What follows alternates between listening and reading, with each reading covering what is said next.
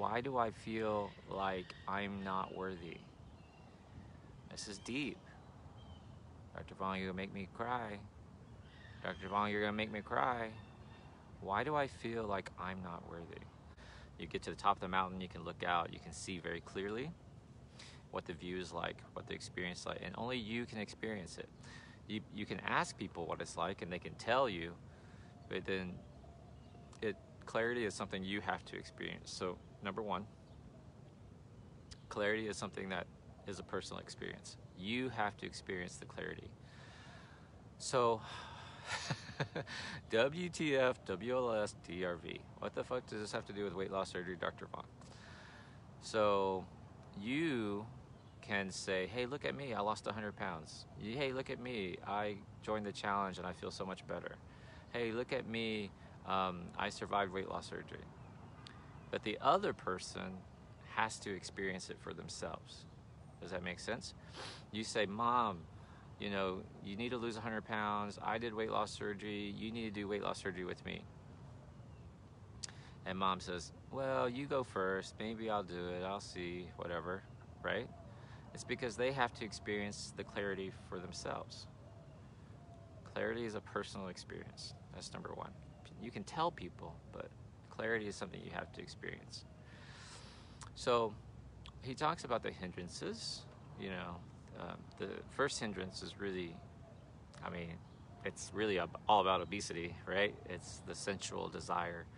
It's things that you taste, touch, see, smell, hear, and feel that you love, that you want. So the first hindrance is like, for example, you're climbing up the mountain towards clarity and you see this restaurant off to the side. And there's beautiful people there enjoying this amazing looking food. The food smells amazing. The drinks look amazing. The noise, you know, you remember restaurants, the noise you hear in the distance of people talking, having fun, and you're like, what's going on over there? The second you go off and say, hey, what's going on over here at this restaurant? You're off your path to clarity, right? You're off the path to clarity. It's a hindrance. That's essential. The feelings, the things you love. And then if you stay at that restaurant too long, it becomes an obsession. You stay at the restaurant too long, like, you know, I'll order another dish, I'll have a dessert, I like it here, the people here are pretty, it's fun, you know, I've had a little bit too much to drink, and then you go home, and then the next day you go up the mountain to clarity and you go, oh, look, there's a restaurant again, let's go back to the restaurant. Now you're stuck there, you're always stuck at that level. That's a hindrance. So he goes through these different hindrances. The second one is aversion, the ones where you don't do it because you don't like it. Like you want to take a hike, but it starts to rain, and you go, I don't like the rain. But a gardener, I love the rain. It's been raining most of the day, and then sunshine in the evening. It's beautiful. Or you say, you know, you start on your road, and the road is rocky. And you go, I don't like a rocky road. I love rocky road ice cream, but I don't like it's hard for me to walk. It's not, you know, that's the aversion hindrance, okay? So the last three are mental hindrances, monkey mind, stuff like that. But I want to talk about his solution, which is rain. Rain, wash away my hindrances. All right? RAIN stands for recognize, accept, investigate, and then non-identity. So let's do the first one, recognize. First of all, you got to recognize you got a problem. You have to recognize you have a hindrance. When you're overweight, and you guys all have friends who are super heavy. You know people that are super heavy and that their health is not good, and they still won't do anything about it. Put a 3 in the comment section if you know somebody who is obese and not healthy and will not do anything about it. Right? That's recognized. They'll say things like, I'm not that big, it's okay, I'll start the diet on Monday, I'm just big bone, right? That's the recognized. They don't even recognize that it's an issue. Okay, which takes us to number 2, accept. Accept, watch this, accept. You have to accept that you have a problem. You have to, alcoholics, when they go sober, they accept the fact that they have a problem. Dr. V is unwilling to accept that I have a problem. But alcoholics, they recognize they have a problem, then they accept the fact that they have a problem. Your friend, the ones, you guys putting a 3 in the comment section right now, why won't they do something, Dr. Vuong? They don't accept that they have a problem. Yes, you're right, Robin. Yes, Tess. Yes, Rosemary. I understand I'm overweight. I know I need to do something about my weight. I need to do something about my weight. I'll start something on Monday. I'll join the challenge next month.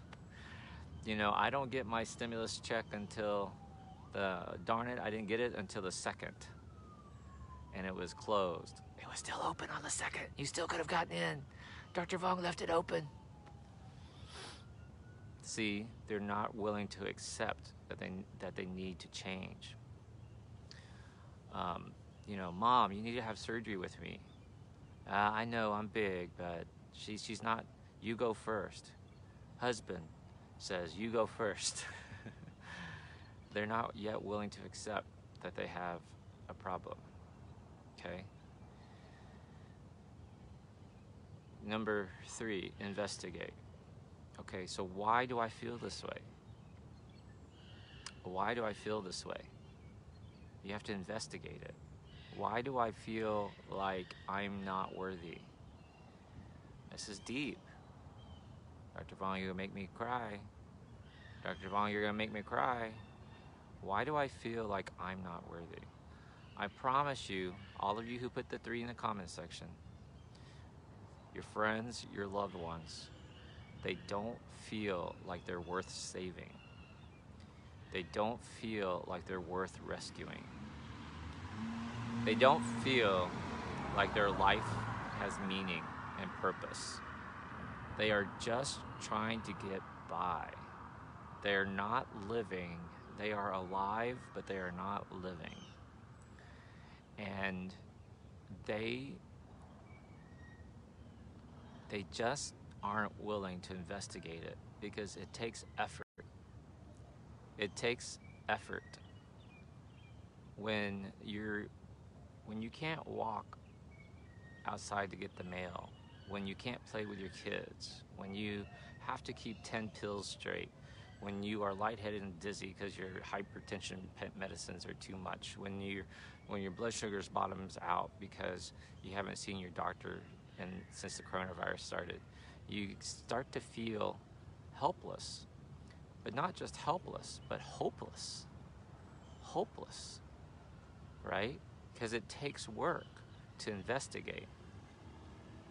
It takes work to investigate. Number 4, non-identity. You have to understand, like, I feel this way, but it's not me. I have this hindrance, but it's not me. I have fat, but I'm not fat. Just like I have fingernails, but I'm not fingernails. I have fat, I am not fat.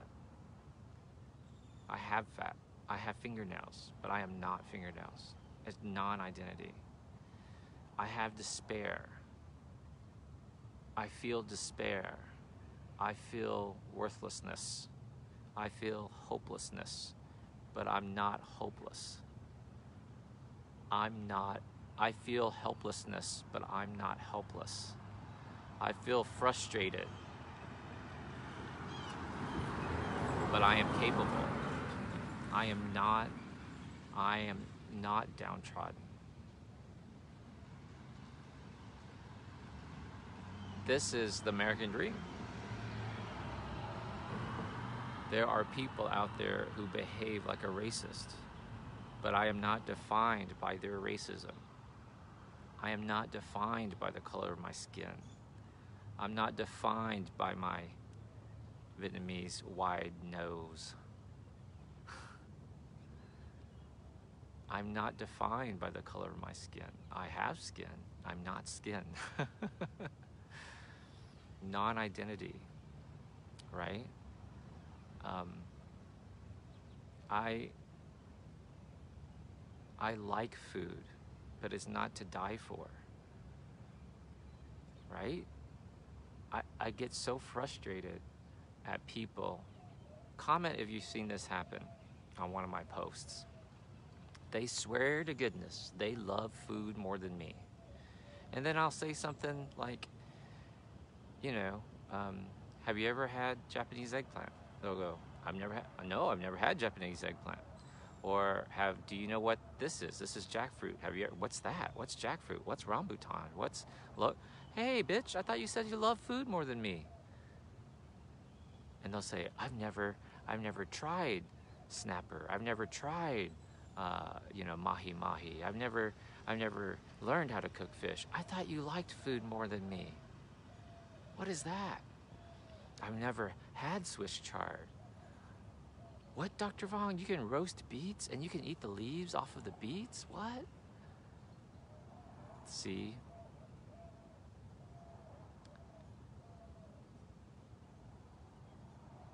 Back to number one. So rain is nice. But here's Dr. V's tip. How do I get started, Dr. V? How do I get started? Tip number one was recognize, right? But in order to recognize, you have to get clear. But Master Shi says, you're on the mountain to getting clear. How do I get clear if I'm getting these hindrances? And then Dr. V says, in order to recognize, you have to be clear. Well, what do you think happens when you overeat on food? When you eat when you eat a meal that's too big? When you eat too much sweets? What happens, y'all? What happens after Thanksgiving? What do y'all do? Are y'all ready to go get them? No. You're in a food coma.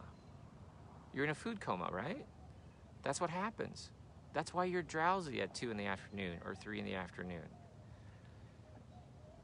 Because you ate too much at lunch. You ate too much junk. You understand that you have a food fog. This is the Dr. V bonus tip 5 or whatever. You have a food fog. What you are eating gives you a brain fog. There is a literal brain fog. We can put you in a PET scan and show your brain light up when you eat sugar and junk. And you go into a food coma and you can't think straight. You literally, one, you have the chemicals jacking up your brain. 2, you're eating junk, so you're not giving your body, and when I say your body, I mean your brain, the nutrients it needs to work. You're not giving the muscles the nutrients it needs to work. You're not giving your brain the nutrients it needs to fire synapses. And then you're clouding it with a bunch of junk. Does that make sense? Junk food equals brain fog. Processed food equals brain fog. How do I get started, Dr. Vuong? How do I recognize? You got to stop it with the junk. What's the first, let's say your house is on fire. Dr. Vuong, my house is on fire. What do? You call the fire department, okay? Fire department comes over. What do? Well, Dr. Vuong, they put a fire hose. They put water on my house. Yeah, they spray water on your house. Do they spray kerosene? Do they spray gasoline? What would you think if your house is on fire, you call the fire department, and the firemen come over, and they say, we got this, ma'am. We got this, ma'am. And they start pouring more kerosene on the house. What would you say? You would say, not my house. No, not my house. You put water on my house. You don't put kerosene on my house. Now, what if the firefighters looked like they came out of a calendar? They're all shirtless. They're all 25 years old, muscles, and they're shirtless. And you know, they have those yellow suspenders. I don't know why, but they're always wearing yellow suspenders and a hard hat. And they're topless. And they go, ma'am, and they're flexing their muscles. Ma'am, we've got this. We're professionals. Here's more kerosene on the fire. Would you say, oh, no, no, no. You look so good. You go ahead and dump kerosene on my house. You would say what? No, no, Mr. Muscles. No, Mr. Six-Pack. After you run your finger over their six-pack. Let me make sure this is real first. And no, but no, no. Right? You would say no. Put water, spray water on my burning house. This is no different than your coworker, your cousin, your best friend who says, yeah, but I had a hard day. Yeah, but I deserve this. Yeah, but it's been rough. And you have to say, Karen, quit pouring kerosene on your fire. Your house is on fire. Quit pouring kerosene on it. Oh, but didn't you see? It's got a new package. It's got a new label. It's got a new... It's 20% more free. It's buy one, get one free. What? No, no, no, we're done with that. No, we're done with that. Right? So, how do I get started, Dr. Vuong? Number one, how do I recognize, Dr. Vuong? You gotta quit putting the junk in your body because it causes this brain fog. And it weakens your willpower. You'll get easily distracted. You start up the road. I'm on my journey, Dr. Vuong. I'm on my weight loss surgery journey, Dr. Vuong. Look at me go. Ooh, a restaurant. Ooh, a taco truck. No, no, Karen, keep going, keep going. No, no, that's I haven't seen that taco truck. That taco truck is run by a bunch of topless firemen, Dr. Vuong. No, Karen, keep going. But they're raising money for their taco truck. Just let me have one bite, Dr. Vuong. Let me have one. I learned something new last week. Blonde Christine says, we call it doing a line. Like, what do you mean, call it doing a line? You line up Oreos. You do a line of Oreos. It's like a cocaine. Oreos is like cocaine for the obese person. You're gonna do a line of Oreos. But they're vegan, Dr. Vuong. Oreos are vegan. Oh man, that's funny. But you do one, and it adds to the brain fog. It weakens your willpower. It confuses you. It adds a chemical. It gets you distracted. No, no, I deserve it. I've had a hard day. Listen, you can't think like that. You have survived all of your hard days at this point. How do I recognize, Dr. Vuong? You got to stop with the junk. All right, Dr. Vuong, I'll stop the junk. Oh, shit, I'm fucking fat. I'm obese. I'm killing myself.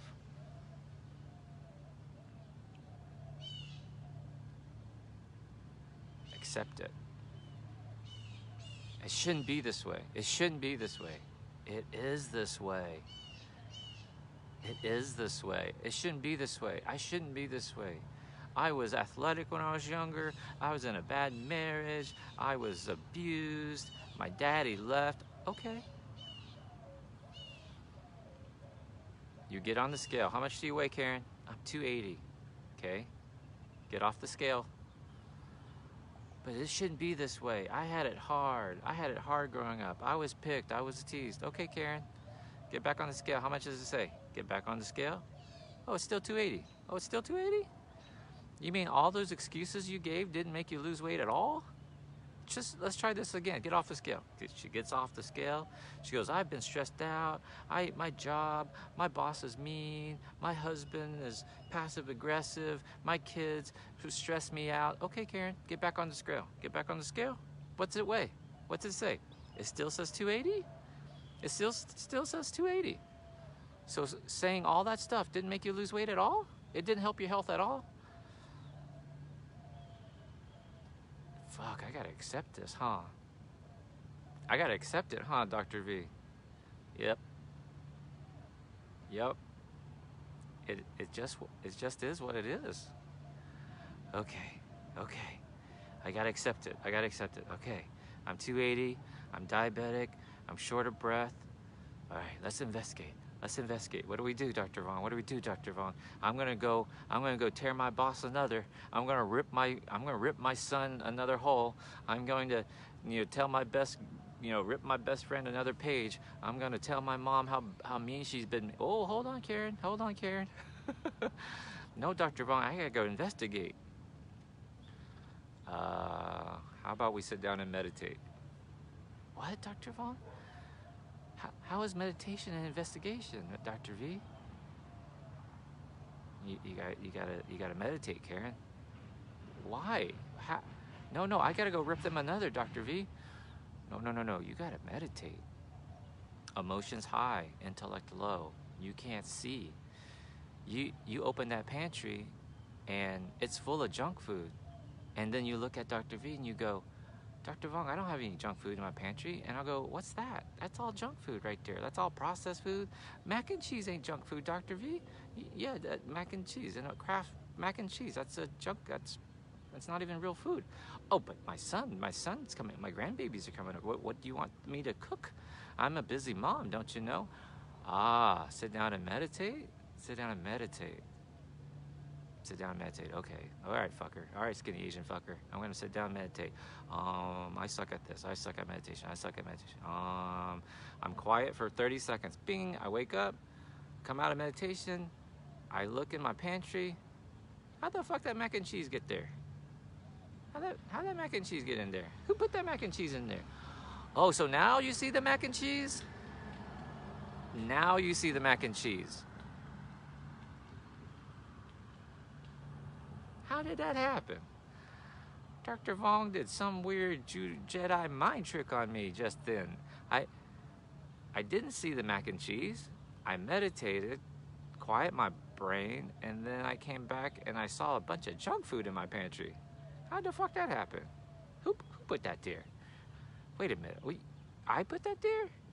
I do my grocery shopping? No, it's gotta be my mom's fault. Get back on the scale, Karen. Still says 280. Must not be my mom's fault. Back off the scale. Non-identity. Non-identity. All right. I'm anxiety ball. I have anxiety, but I'm not anxious. I have stress, but I am not stressed. Non-identity. How do I do this, Dr. Vuong? Why don't you start a gratitude journal? Who has time to fucking gratitude journal, Dr. V? It only takes a minute.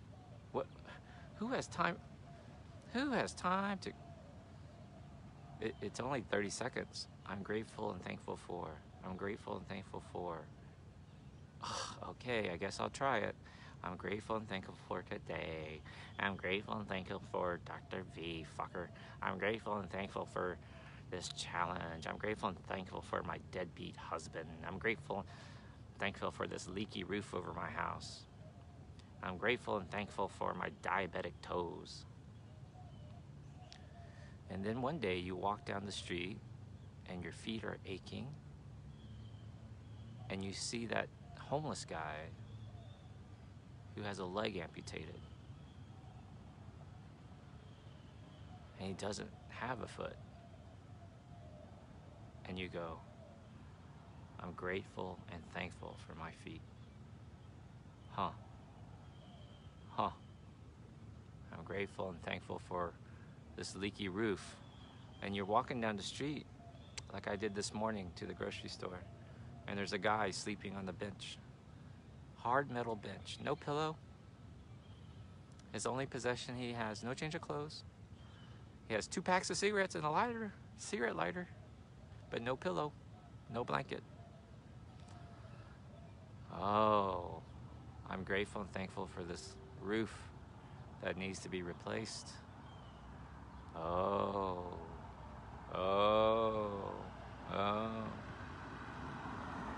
I'm grateful and thankful for this body. Well, shit, I better start nourishing this body. What's this? I don't want to lose my toes. All right. Everyone's talking about green smoothies. How do we do this green smoothies? Put on the green smoothies, put in the green smoothies, salad a day. All right, I'll try a salad. What veggies don't I hate? Salads are boring. I hate salads. Well, what can I put in a salad? I'm gonna go to YouTube. How do you make your salads more interesting? Oh my God, what is this? You can shave the fennel? What's a fennel citrus salad? You put fennel into a salad? And what is this orange orange supremes thing? What is that? What is orange and a vinaigrette? What's a vinaigrette? What is that? It ain't ranch? You don't put ranch in a salad? It's a citrus fennel vinaigrette salad-y thingamajiggy thingy. I'm going to try to do. Step on the scale, Karen. Stepped on the scale. 275. Huh. Look at that. 275. But wait, there's an Oreo. Dr. Vuong, there's a food taco truck. Food taco truck, Dr. Vuong, run by a bunch of topless, shirtless firemen with six-packs and pecs, and they have this new Oreo milkshake, Dr. Vuong, that you can serve with. You get for free if you order a Taco Tuesday. It's Tuesday, Dr. Vuong. I have to have taco. Yo, sit down, meditate. Okay, all right. I need someone to talk to. I need someone to talk to, Dr. Vuong. You get an AP. What's an AP, Dr. Vuong? An accountability partner. What? You mean if I have an accountability partner in this tribe? No, I want to do this challenge by myself, Dr. Vuong. I'm shy, Dr. Vuong. I don't need an accountability partner. I'm in a weird time zone. I'm special. You mean if I had an accountability partner now, I can call them and tell them about this taco truck that's run by firefighters? What? Yep, Karen. Yep, that's how that works. That's how that works. All right. I guess we'll call this topless. We'll call this taco truck with firefighters talk. Topless firefighters manning a taco truck talk. Hope y'all enjoyed it.